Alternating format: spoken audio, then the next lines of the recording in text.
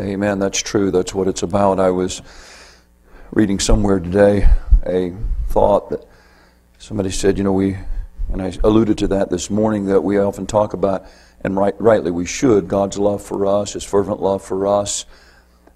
But if that's where it ends, it makes it sound like it's all about us. And when you turn this thing from God's love to us to our love to Him, it goes back to Him. And that's where it should be headed. All the attention goes back to Him. And that's kind of in line with what Steve was just expressing in prayer.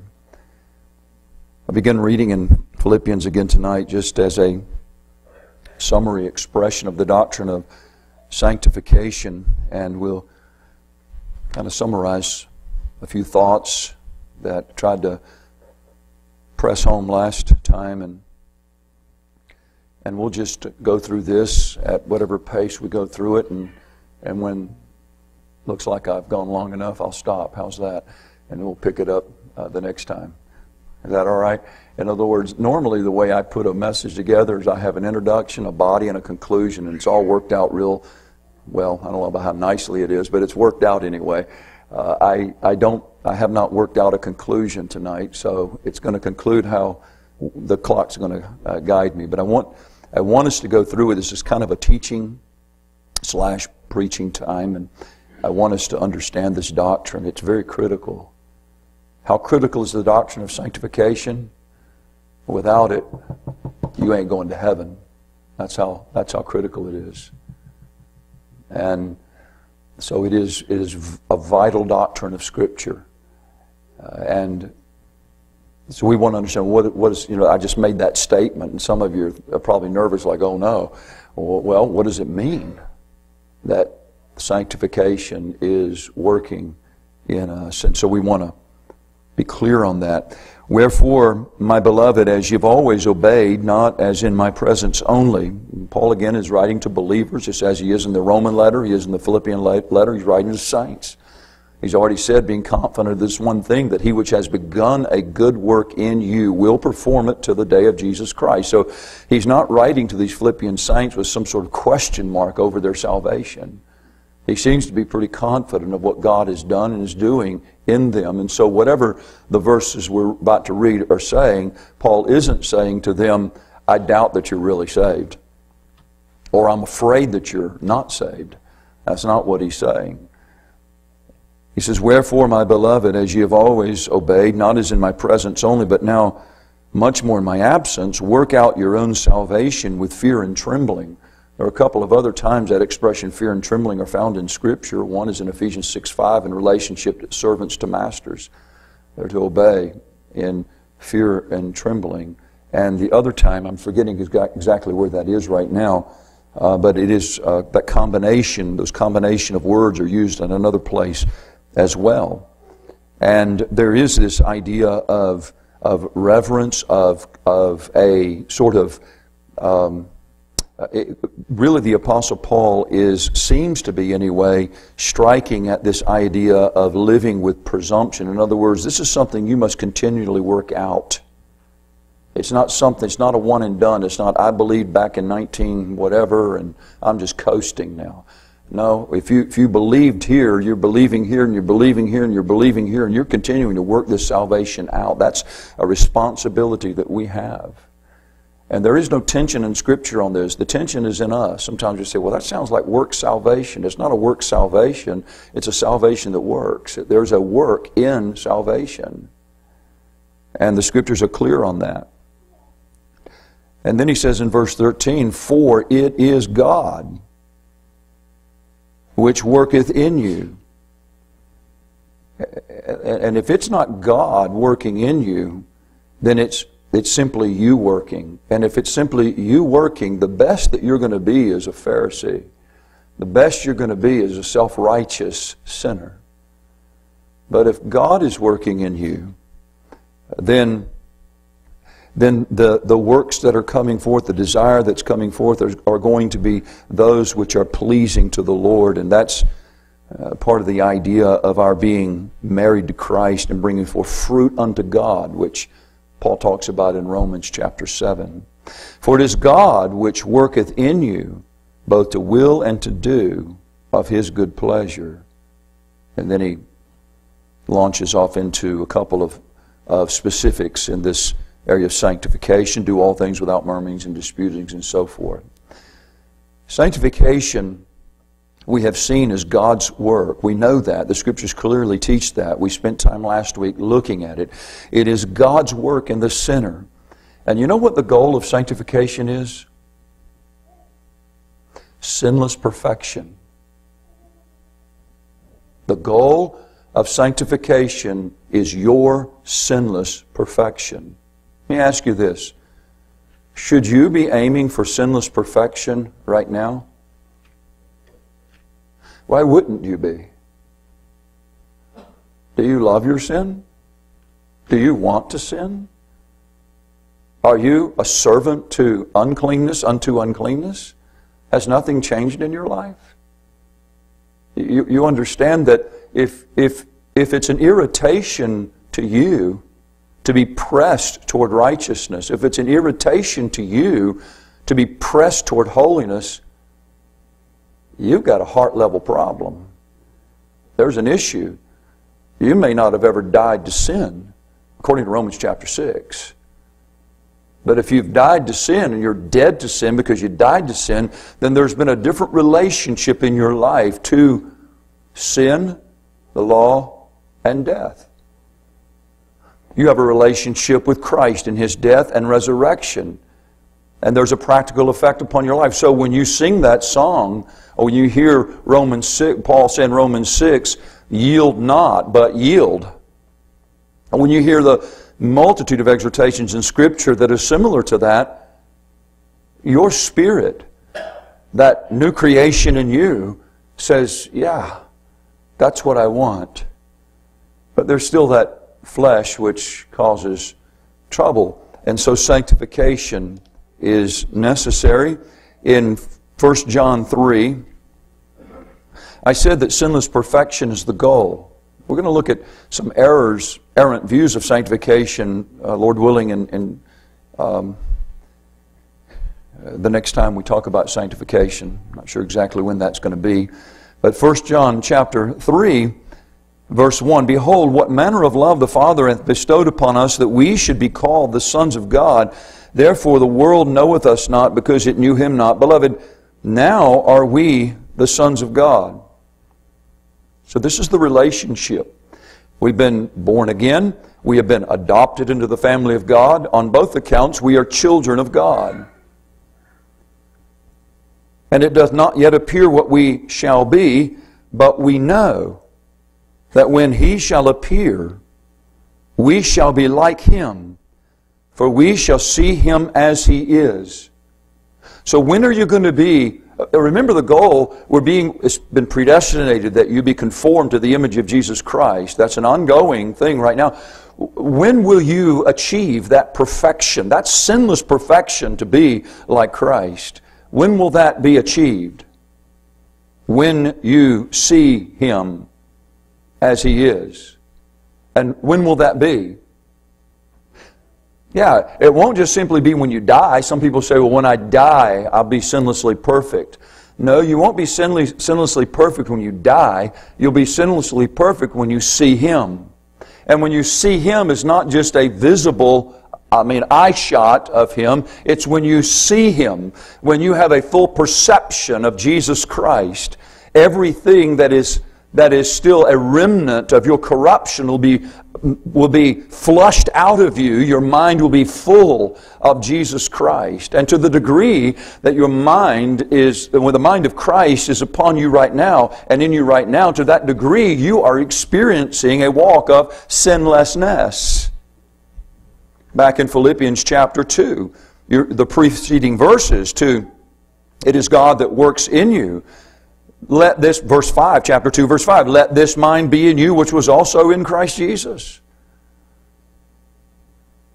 And I'm not going to repreach it, but you can listen to Jim Gable's message from the conference of this last week, and he goes into some very insightful thoughts about what this is about. And the primary thing that the kingdom of God is characterized by is humility and service. Humility and servitude.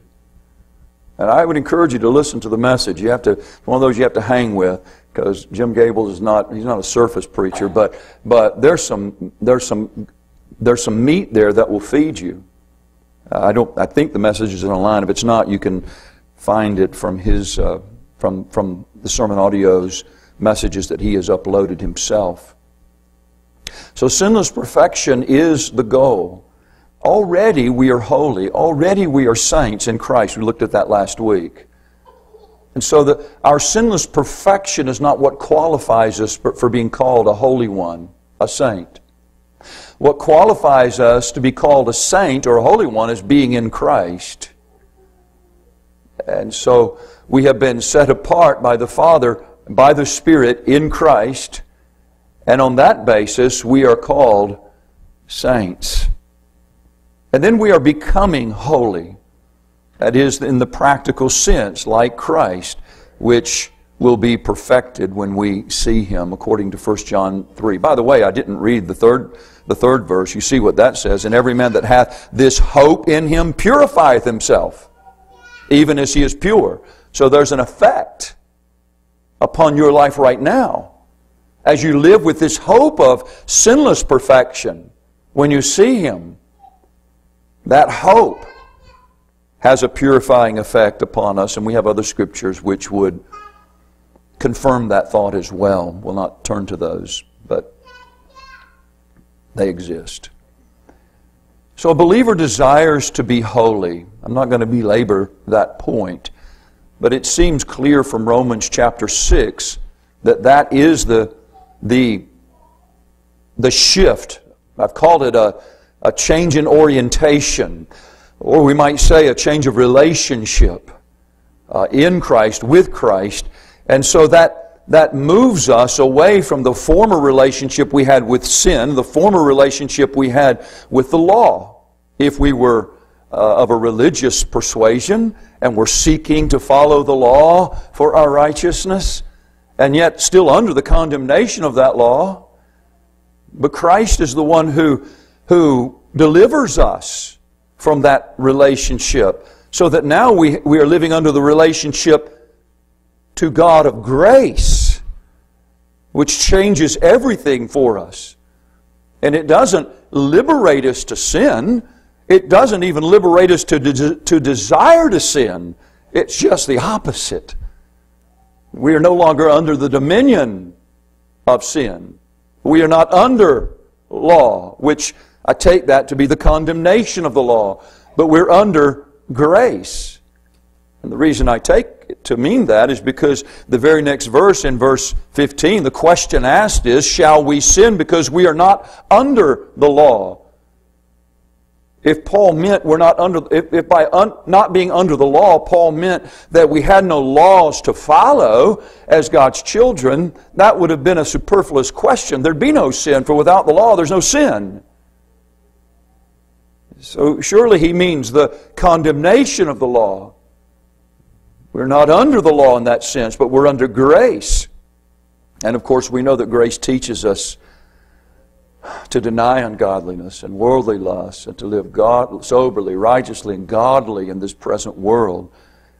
And then in Romans 6:16 at the end of the chapter, really Paul fleshes out this change that has taken place, this change of relationship. We're no longer servants to what we were once servants to. We've been liberated. We've been liberated from the dominion of sin. We've been liberated from the dominion of the law. We've been liberated from the dominion of death. And all of that is because of our relationship to Jesus Christ, which is what he has expounded upon in the first 10 verses of Romans chapter 6. That's kind of a summary of the last Sunday evening.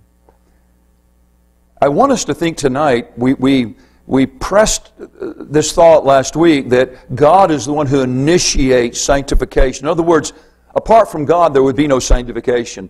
Apart from God, all you would have is moralism. You might be a Pharisee. You might be a clean living person. But you would not be experiencing sanctification. Sanctification is God's work. It's what He is doing. And it is really a separation of ourselves into a relationship to Him. And there is evidence of that in our lives. It works its way out practically.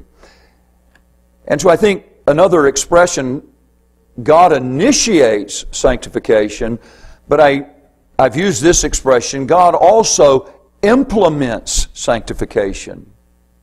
He initiates, but He implements. In other words, God is doing something in us. And there are 4 headings here that I want to throw at you tonight, and I really do want to present all 4 just in one package here. So I'll try to keep my extemporaneous thoughts to a minimum here and try to press these 4 headings home to you. They are, sanctification can be viewed this way. It is a definitive work of God. It is a practical work. It is a progressive work. And it is a perpetual work. And it is a work that we are responding to. We are participating in. And we'll see that. It is a definitive work. It involves the personal invasion of God into the rebel sinner's life. In other words, this really is regeneration. And this is where sanctification begins. We're going to see an errant view the next time. There are those who believe that sanctification is a separate blessing or work of grace, as they call it. Sanctification begins with regeneration. That's when you receive eternal life. And when eternal life is imparted to you, everything changes. And everything begins to change. Everything changes and everything begins to change. And then everything continues to change. This is the quickening or the creative work of God in the dead sinner's soul. This is what the Apostle Paul is talking about in Ephesians chapter 2. Again, he's writing to saints, those who are already called saints. And he's reviewing, this is what happened to you. You were once dead in trespasses and sins. Once you walked according to the course of this world. You were in the flow of this world. Good or bad, moral or immoral, whatever world you happen to be flowing in, it was not a world that had a relationship with God. You were without God in this world. You were separated from God in this world. You were walking according to the prince of the power of the air. Maybe deceived in your own self-righteousness. Maybe comfortable in who you are. Maybe comfortable in the peace that you had made with God. Or whatever it may be. Or maybe a profligate, immoral, horrible person that even a large segment of the world couldn't put up with. But either case, you were walking according to the prince of the power of the air. Separated from God. Dead in trespasses and sin. You were walking according to the Spirit that now works in the children of disobedience. And Paul includes himself, and that's interesting that he includes himself because you know Paul's testimony concerning the righteousness which is of the law, blameless. Paul lived an upstanding life. Paul was not a drunkard. He wasn't a womanizer. He was a person that had lived what folks would say a righteous life as they viewed him. He was religious. He served God in his mind. And yet he says here, among whom also we all had our conversation, our manner of life in times past, in the lusts of our flesh, fulfilling the desires of the flesh and of the mind, Do you understand? If this describes you now, if you're an individual that's living your life simply to fulfill the desires of your flesh and of your mind, you understand you're not born again. You're dead in trespasses and sin. That's what he says. If that characterizes your life, and we're by nature the children of wrath even as others, well, what happened? But God. That's what happened. God stepped in. God intervened. God, who is rich in mercy for His great love wherewith He loved us, even when we were dead in sins, hath quickened, He's made us alive. That's the word we understand when we think of regeneration, being born again. That's the word quickened. By the way, just a note to you, when you read of the word quicken in the Psalms, it's not, I would say most of the time, it's not the same as what we find here in the epistles. It is more of a reviving, a refreshing of the soul than it is an awakening from spiritual death. But here, it is the enlivening of the dead soul, dead in trespasses and sin. He has quickened us together with Christ. By grace you're saved. And then he talks about grace. And that's where a lot of people, they get to that point, and a lot of Baptists, we're saved by grace. Once saved, always saved. And that's the end of the story. But that is not the end of the salvation story. Salvation is by grace. It'll always be by grace, and nothing but grace. Through faith. It's not of yourselves, it's a gift of God. It's not of works. If that were true, for sure, as sure as we're sitting here, we'd be boasting. We'd be looking down our nose at other people. We'd be lifting our heads high and how great we are and how rotten everybody else is. We wouldn't be weeping over anybody that's out of line. We'd be spitting at them and saying, why haven't you gotten right with God? We would be arrogant if we don't understand this. This whole salvation is of grace. But notice, he says, not of works lest any man should boast. He doesn't stop there. For we are His workmanship, created in Christ Jesus unto good works, which God hath before ordained that we should walk in them. There is a creative work of God. When we are saved by grace, we are recipients of a new creation work of God. The Bible calls it a new man. We're no longer characterized by the old man. We're characterized by a new man. We're different. The reigning power of sin is broken. I'm saying this is a definitive act, a definitive work. God has done something in us. While sin is still a formidable enemy, its blinding, controlling power is broken. And you know what's alive and well in us? Repentance. And when sin is made real to us, we don't have the same desire with our former lusts and desires. They've been crucified. Something has happened. Something has changed.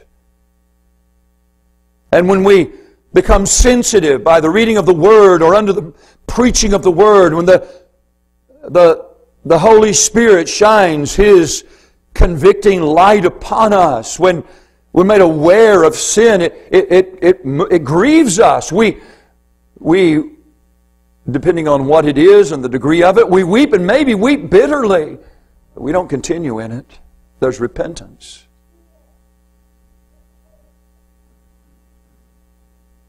How far can a person go following sin, not experiencing this work of sanctification? How far can they go away from God and still enter the kingdom of heaven? Well, I'm going to tell you something. It's a dangerous thing to try to answer that question. I would say to you, don't look at it that way. I would say to you, take the warnings of Scripture seriously. And anyone that's characterized by any sinful departure from God, whatever it is, the Bible says they will not inherit the kingdom of heaven. So how do I know if I'm really one in whom the Spirit of Christ is at work? How do I know if I'm one that's been given this life? Well, I ask you, is there repentance in you? Do you come to a point where you say, I can't keep going this direction? I can't do this anymore. I've got to get back to Christ. You see, that's repentance right there. And faith, which is that repentance and faith is not a one and done thing for the child of God. It is a continual work in our lives. And so there is this definitive work which takes place at the beginning of our Christian life that leads necessarily to practical effects, because there is a reorienting of a flesh-driven life to one that is led by the Spirit through the Word. So that's first. There's this definitive work. And maybe spend a little less time on this. It's a practical work, because we've already kind of hinted at it, right? It's a practical work. This is we talk about practical sanctification. Did you know that there are some people who do not believe? There are some who say they're believers who say there is no such thing as practical sanctification. So that it has been said like this, and I heard Jim Gable say this, that somebody actually preached this, that David was as pleasing to God when he was lying in the arms of Bathsheba as any other time in his life, because he's sanctified already. And whether he was committing adultery or not had nothing to do with his sanctification. Brethren, that's a bold-faced lie out of hell. Do not believe that. There are those in sovereign grace circles who preach that kind of garbage.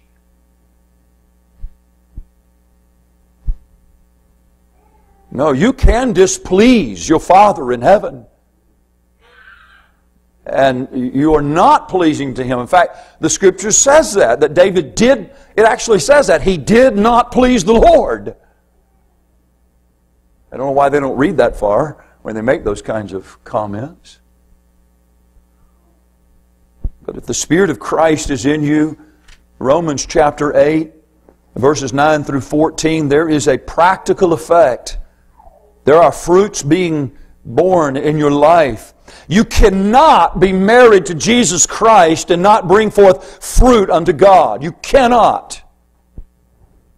Romans 7 and verse 4. It is a necessity of being joined to Jesus Christ. You will bring forth fruit unto God. In Romans 8 and verse 9, but ye are not in the flesh. If you're in the flesh, you can't please God. If your life is characterized by flesh, you cannot please God. But you are not in the flesh, but in the Spirit, if so be that the Spirit of God dwell in you. Now, if any man have not the Spirit of Christ, he's none of His. You can't get, language cannot be more plain than that. And if Christ be in you, the body is dead because of sin. I think that's talking about this mortal body. We still are going through the corruption, the mortality of this body because of sin. But the Spirit is life. So the outer man is dying, the inner man is thriving. And the outer man is going to be redeemed eventually. That's the redemption of this body that Paul talks about in Romans 8, that is part of the hope that we have in Christ. The Spirit is life because of righteousness. But if the Spirit of Him that raised up Jesus from the dead dwell in you, He that raised up Christ from the dead shall also quicken your mortal bodies by His Spirit that dwelleth in you. Therefore, brethren, we are debtors not to the flesh, to live after the flesh. For if you live after the flesh, you shall die. But if you through the Spirit do mortify the deeds of the body, you shall live. For as many as are led by the Spirit of God, they are the sons of God. A very simple question. Are you being led of the Spirit of God? Are you just doing whatever your flesh prompts you to do? Do you wake up every day and live every day with whatever you feel like doing for that day? You say, well, it's nothing grossly sinful. I didn't ask you that. If you are living your life simply by the motivation of your flesh, you're not living in the Spirit. You're not walking in the Spirit. 2 Corinthians 7 and verse 1, having therefore these promises, dearly beloved, let us cleanse ourselves. Do you hear the practical nature of this sanctification? It's something that works its way out in our lives. Let us cleanse ourselves from all filthiness of the flesh and spirit, inner and outer, perfecting holiness in the fear of God. Perfecting holiness. This is a practical thing that we must apply ourselves to. And it's the result of what God has done and is doing in us. Thomas Watson describes sanctification as a flower. He says weeds grow wildly and naturally. Flowers must be planted. When I said this up in Oklahoma, it came from, because on our way up there, we passed fields of wild flowers.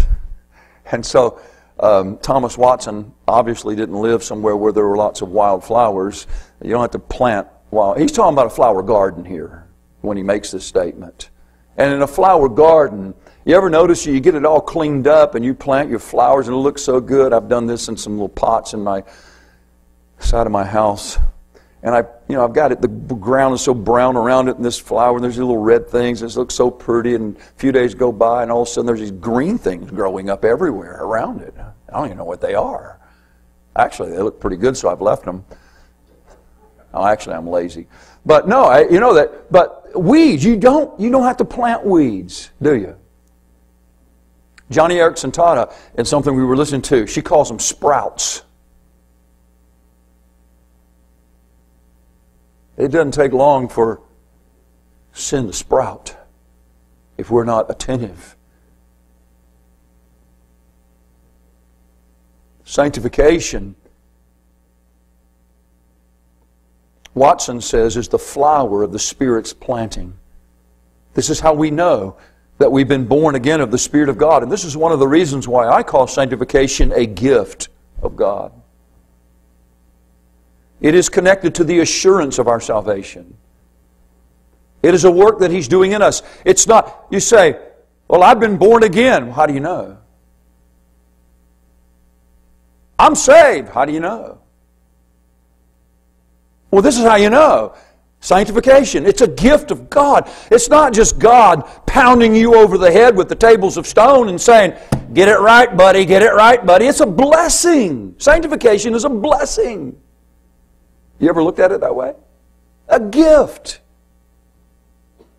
Our hearts are assured as we see fruit coming forth from our lives. Flowers and fruit.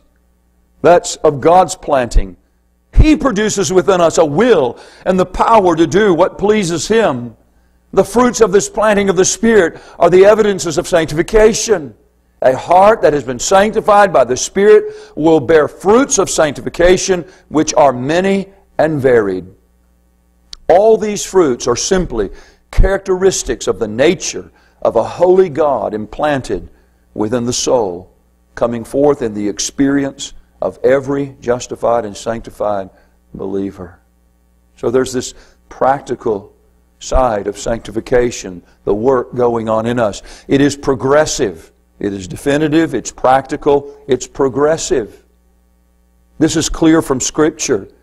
The exhortations and imperatives of the New Testament clearly demonstrate the ongoing nature of sanctification. Paul writes to Peter as well. Then when they write their letters, they're using language which makes it clear that this thing is not finished yet. This thing, it's a continuing work. Romans 12 and verse 2, be not conformed to this world, but be ye transformed by not by the already renewed mind, but the renewing of your mind. It's an ongoing activity, that you may prove what is that good and acceptable and perfect will of God. 2 Peter 3:18, but grow in grace and in the knowledge of our Lord and Savior Jesus Christ. As you grow in grace and in the knowledge of our Lord and Savior Jesus Christ, there's going to be evidences of change in our lives. 2 Corinthians 3:18, but we all, with open face, beholding as in a glass the glory of the Lord, are changed into the same image from glory to glory, even as by the Spirit of the Lord. You hear this is God at work, but we're cooperating. Some folks don't like to hear the word cooperation with God, but it's not a bad term. Our response of faith to the Spirit and the Word affects our progress. One of the reasons why there are some that are more advanced than others lies at this point right here. It is the response of faith. But of course also God is at work at different levels, different ways. And that's God's business. God doesn't work in all of us in the same way, to the same degree, to the same extent, for the very same purpose. I mean, generally speaking, yes, but not specifically. And so there is this progressive, practical putting off of the details of the old man, that old garment. That's the picture, the wording that Paul uses in Ephesians 4 and Colossians 3 is taking that off. They're rags. We no longer want to wear those old rags that are associated with who we were before we were born again. One of the things that I don't understand in a lot of people's lives who profess to be Christians, they seem to be very comfortable in an environment where there is it's not just simply being in an environment where there are ungodly people and ungodly things going on, but in an environment where you are actually engaging with them with some measure of delight in what you're hearing coming from the stage or on the screen. Something's not right there.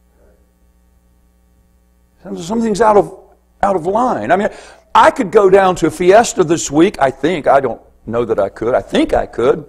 Maybe I couldn't. Do I sound real sure of myself there? I think I could go down there and find probably some things that I could enter into with some measure of enjoyment, perhaps. But I would assume that my spirit would be vexed. Would it, John? My spirit would be vexed when I would be seeing the things that I would be forced to see. I choose to stay away unless there's some ministry effort.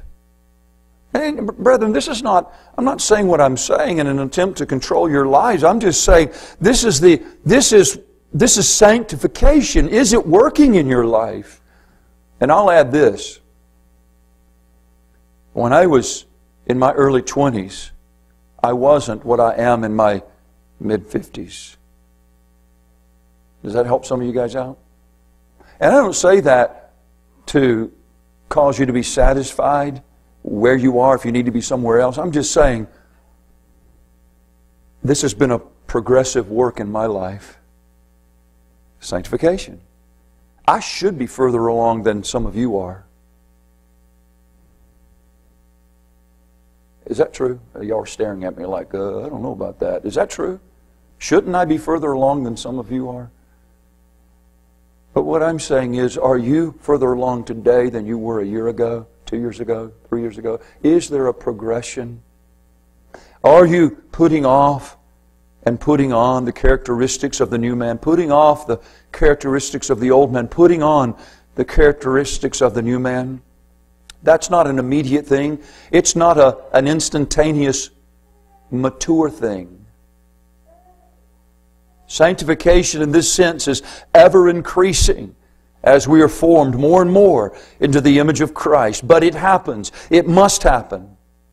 And if it doesn't happen, something's desperately wrong, for this is a characteristic of God's children. I'm going to save Hebrews 12 for another time.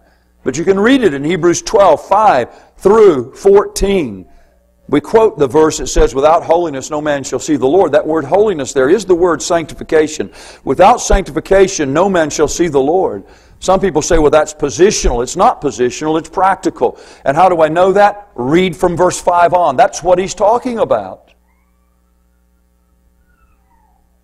So there is this work that's going on. It doesn't mean that you have achieved a certain level of sanctification. It means that it's happening. It's working in you. Sanctification. It's progressive. It's definitive. It's God's work. Something changes. The day you truly believe, nothing will ever be the same for you. There's going to be this practical impact upon your life. There's going to be this progressive change in your life. Some of us know that. You look back, there are things that once upon a time I would have been comfortable with that I'm not comfortable with anymore. Is that true for you? Have you found that to be the case? There are things that used to maybe characterize certain areas of my life that I wasn't even aware of. Having been made aware of it has grieved me, and I've sought God for change in those areas of my life. And I'm not just talking about the things we often like to throw our darts at, drinking, smoking, drugs, illicit sex, etc. I mean, those are the things. If you don't know those things are wrong, I'm not sure what I can say to you that'll change your mind. I'm talking about those graces, those fruits that the Holy Spirit produces.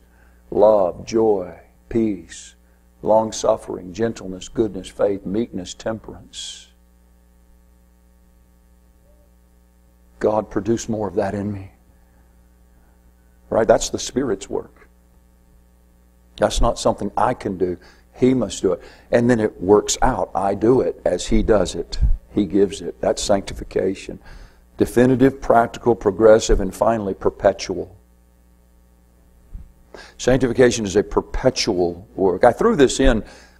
I don't know if anybody else has used this word. Probably have. I didn't read it anywhere, but it just makes sense to me that we add this dimension to sanctification for this reason. Danger is always lurking. And so sanctification is a perpetual work. In other words, you never get to the place where you quit participating in this work of sanctification. There will be the need to continually mortify remaining uprisings of sin. Even when you have... I remember Jim Gables one time preaching. His name's come up a lot tonight. But years ago, he preached a message at Bible Baptist. And he said, it was kind of an open confession time in the pulpit. He says, "Brethren," he said, "there are some things in my life that I thought I was done with. Only to find out in recent years, they've crept back up."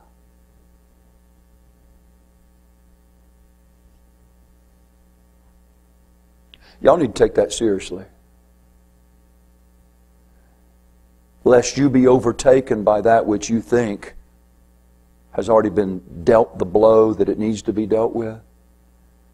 That Paul talks about it in Hebrews 12, the sin which does so easily beset you. I call it our Achilles heel.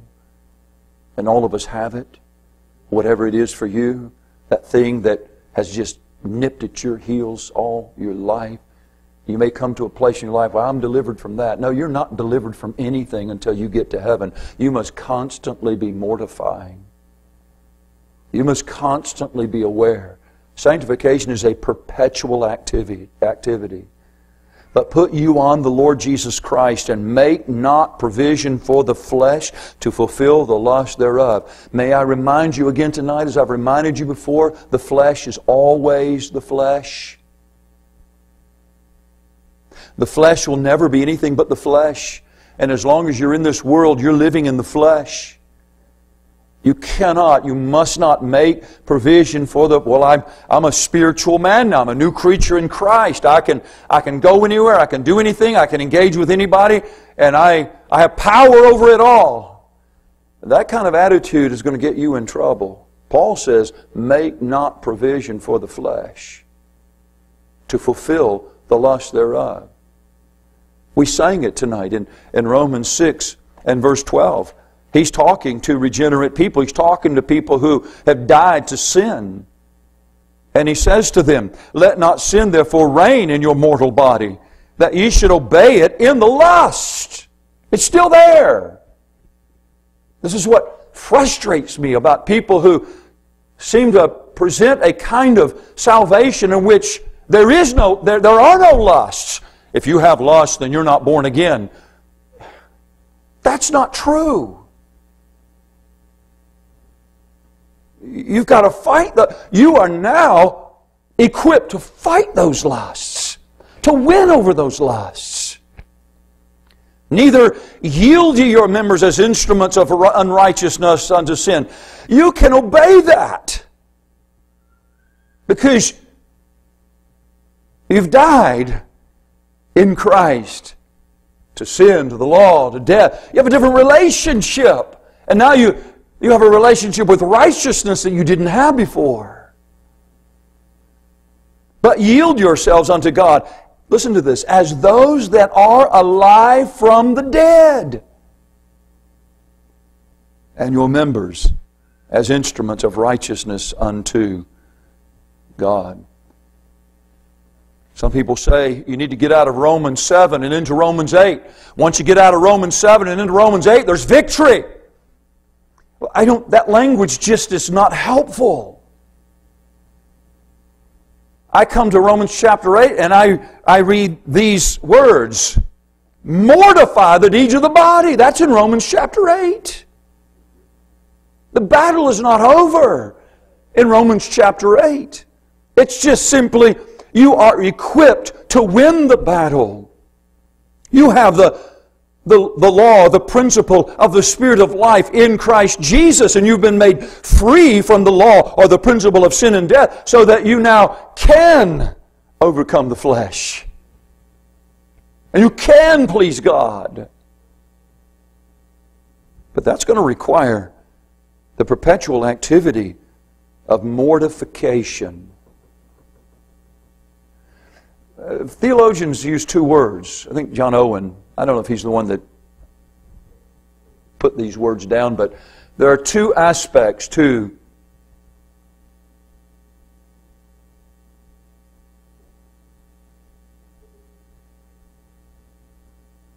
I'm being careful here because I'm thinking sanctification or regeneration. But there are two words, and they are to the life of the Christian, let me put it that way. Vivification and mortification. Vivification means life. It's the positive side. It's the life of Christ in you.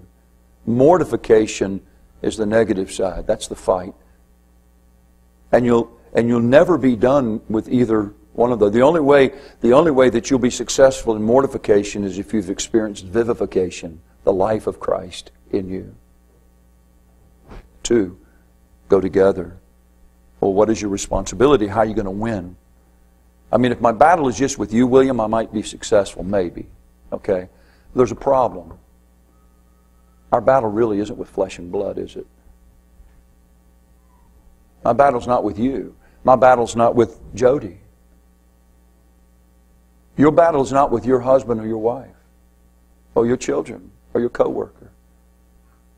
We wrestle not against flesh and blood. We like to think of that's the face of it. That's where we pour our energy. So we hate on one another, we bludgeon one another, we bite and devour one another, and all the while, the unseen forces of evil. We got them. We got them. They don't see us. All they see is each other.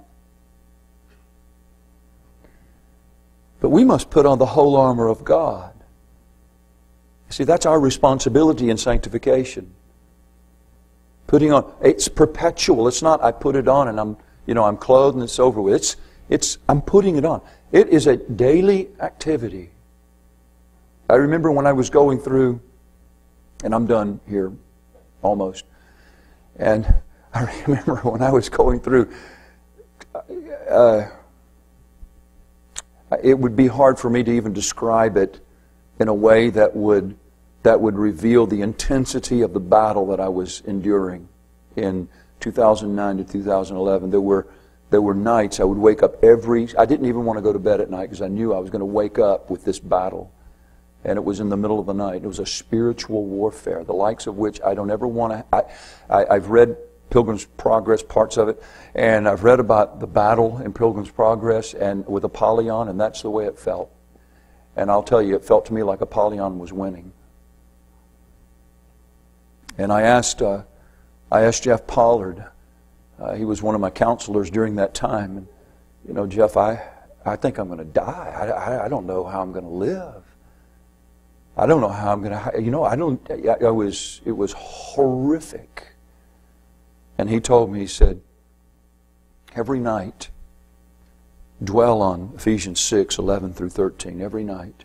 Fill your mind with Ephesians 6, 11 through 13. Put on the whole armor of God, that you may be able to stand against the wiles of the devil. For we wrestle not against flesh and blood, but against principalities, against powers, against the rulers of the darkness of this world, against spiritual wickedness in high places. Wherefore take unto you the whole armor of God, that you may be able to withstand in the evil day, and having done all to stand. And then all of the armament, pieces of the armament. And I did that. I took that passage and I just mulled over it and I meditated on it. And I tried to fill my mind with it. I suppose to some degree it was helpful. I surely didn't know what else to do. But I would say to you that that's part of the perpetual battle that we face. Sometimes it's more intense than others. But our responsibility is to fight. Our fight against the world, the flesh, and the devil is real. And there is the attempt to stir up remaining sin. You know what Satan is trying to do? He is trying to get you to apostatize. Believer, he's not done with you.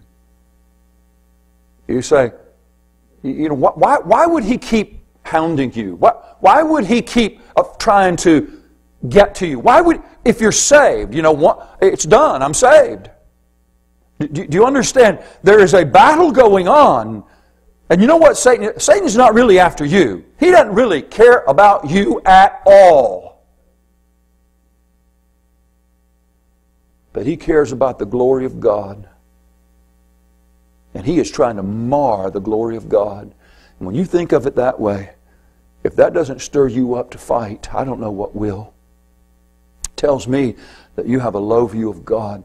But if you have a view of the glory of God and your concern is you do not want God, you want, even as we saw this morning, even your death to glorify God. If your heart and soul is about the glory of God, then you do not want to walk into the traps of the devil to seek to bring dishonor to God. But if he can get a true believer to apostatize,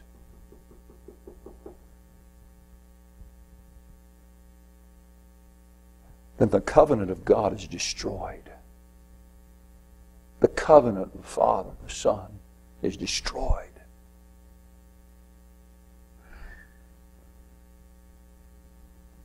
Now that won't happen because God is God and Satan is not God's equal. And Christ has died and He is victorious and He is our hope. But I'm trying to just kind of shed a little light on why there is this perpetual warfare. Why is Satan, why does he still, read Revelation 12, the warfare that's going on.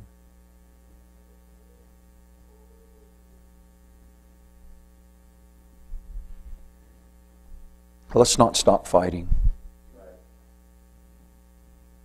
I like W.R. Downing uses the expression gospel sanctification. I think I said that last week.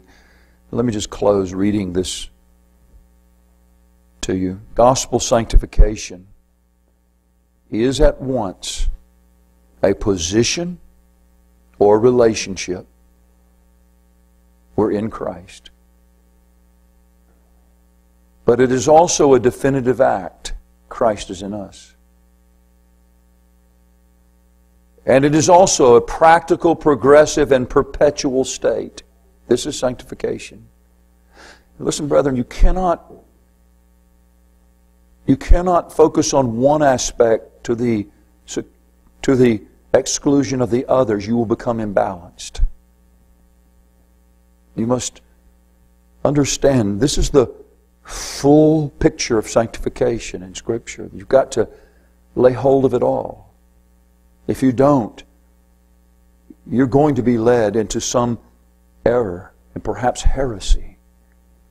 And the Lord willing, we'll look at some of those errant views and imbalances beginning in the next message on sanctification. I hope this is helpful. If there are questions that you have, I ask you again to write. If there's scriptures, I know over in the prison, always. What about 1 John 3? And we'll probably get to that at some point. Just answer that 1 John 3, which kind of sounds like sinless perfection in this life. If you're familiar with 1 John 3, and so that's always want to know about that because there's this battle in the faith-based dorm room over this very issue of sanctification, and we need to be clear on it. It is a battle. There is a lot of confusion. So I hope this has been helpful tonight to look at these things. Let's stand together. Close in prayer. Discuss these matters. Go to the Scriptures together. If you come up with questions, come to me with them, and you can talk to me about them. You can send me